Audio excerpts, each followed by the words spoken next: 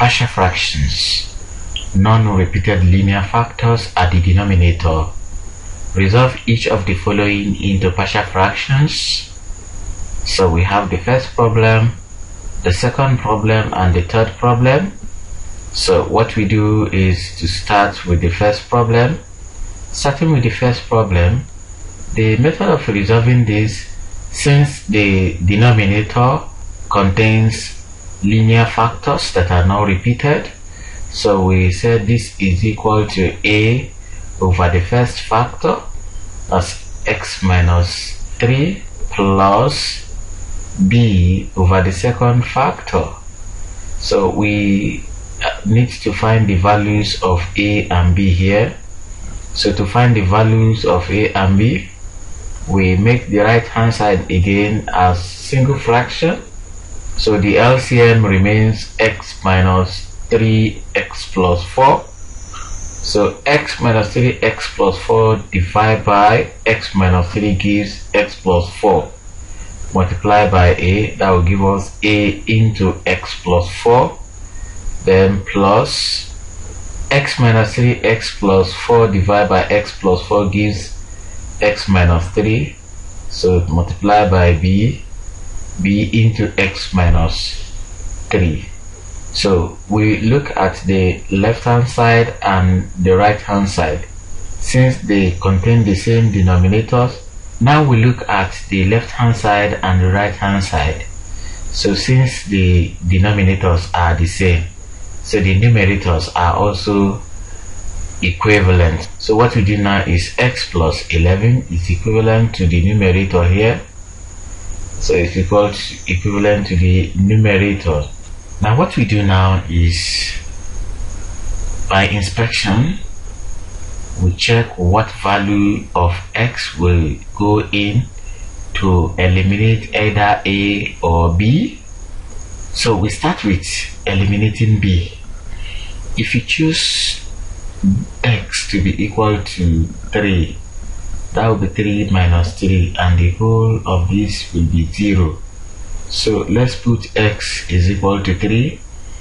So 3 plus 11 gives 14.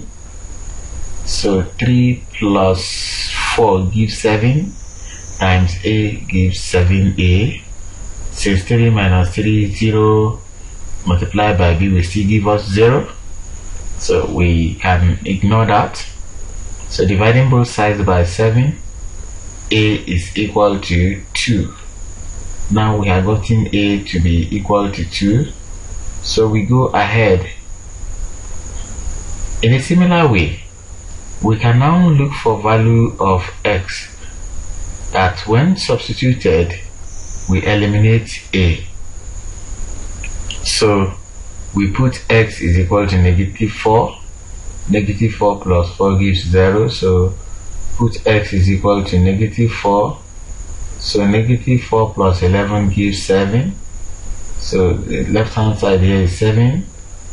Negative 4 here gives 0, multiplied by a, we still give us 0. And here, negative 4 minus 3 gives negative 7.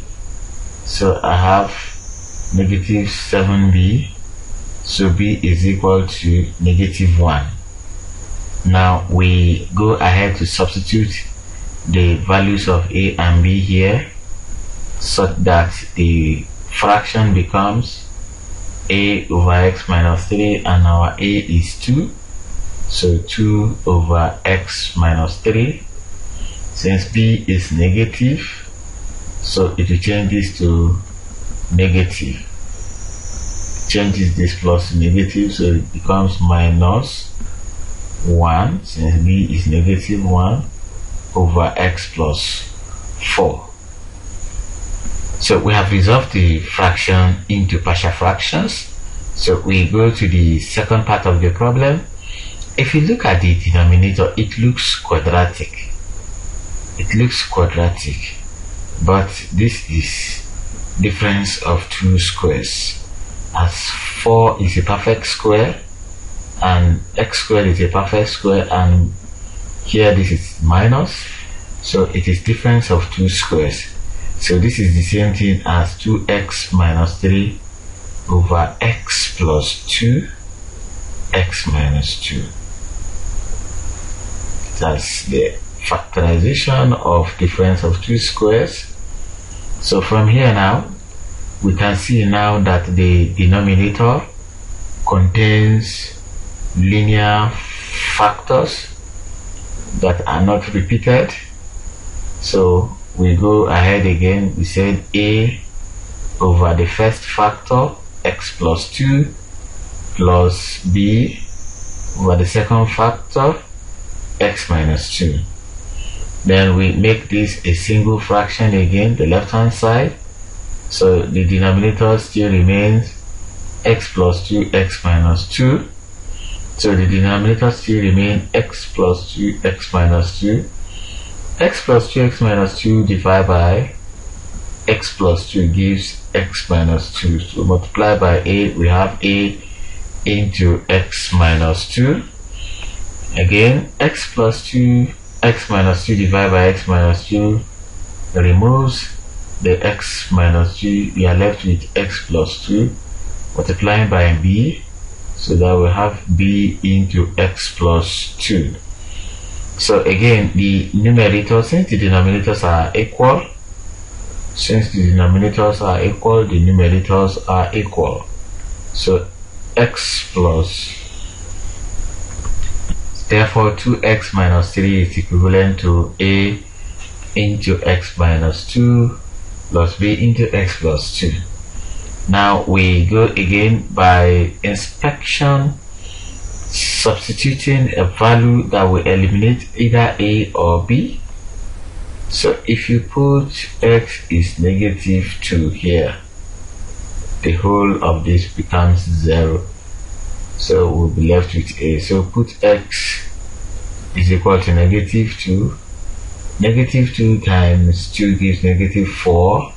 Negative 4 minus 3 gives negative 7. So this is negative 2 minus 2. That will give us negative 4 multiplied by a to give us negative 4a. Since negative 2 plus 2 will give us 0, which will eliminate b.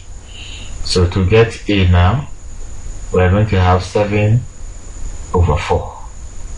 Since the minus here cancels the minus, dividing both sides by 4, a will be 7 over 4.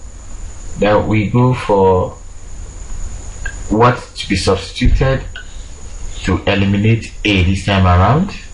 So if we put x is equal to 2, the whole of this will be 0, and we'll get there. So put x is equal to 2. 2 times 2 gives 4, minus 3 gives 1. So I have 1 is equal to, this is gone, 2 plus 2 gives us 4b. So b is equal to 1 over 4. If you divide both sides by 4, so that will be 1 over 4. Now the partial fraction will be split into substituting the value of a and b. A is 7 over 4, so we are going to have 7 over 4 into x plus 2. 7 over 4 is there. Then plus b is 1 over 4, so it's going to be 1 over 4 into x minus 2, which brings the solution of b problem to a conclusion. So we go to the last part of the problem. We are going to consider the denominator. Even though it is a quadratic expression, what we need to do is we are going to factorize. If it is factorizable, then get two linear factors at the denominator. Here 2x squared times 6 gives 12x squared. What are the factors of 12x squared that will give sum of 7x? We have a 3 and 4. 3 and 4. So since it is 3 and 4, divide 3 and 4 by 2. I can have it as x plus 2 and 2x plus 3. If you factorize the denominator, that's what you have. Now this is the same thing as a over x plus 2 plus b over 2x plus 3. So we make this a single fraction. So the LCM is x plus 2, x plus 3. X plus 2, x plus 3 divided by x plus 2 will be left with 2x plus 3 multiplied by a into 2x plus 3 plus the denominator here divided by this. We remove 2x plus 3, will be left with a plus 2. So we multiply by b into x plus 2. So since the denominators are equal, the numerators are also equal. So we have x squared minus 6x plus 1 is equivalent to a into 2x plus 3 plus b into x plus 2. Now again, as usual, we eliminate b by substituting a value of x that will make what we have inside the bracket here 0. We put x is equal to negative 2. Negative 2 squared is 4. Negative 6 times negative 2 is 12 plus 4, 16 plus 1, 17. And this is gone. 2 times negative 2 gives negative 4 plus 3 gives negative 1. Negative 1 times a gives negative a. So taking this to the other side, so a is equal to negative 17. So we go ahead to calculate the value of b.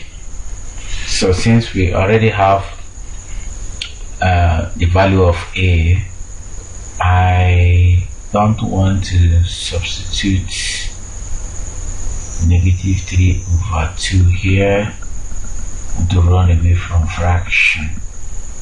So what we do is substitute. Since I've already gotten a, put x to be equal to 0. So if I put x equal to 0, this is 0, 0, this will give us 1 now. Put this to be 0, I have 3 times a gives 3a. Put this to be 0, 2 times b gives 2b. So plus 2b. So from here, since a is negative 17, so we multiply negative 17 by 3, that gives negative 51. So I have 1 is equal to negative 51 plus 2b. So taking this to this side, b becomes 52. Dividing both sides by 2, we have b to be equal to 26. So we've gotten our values of a and b.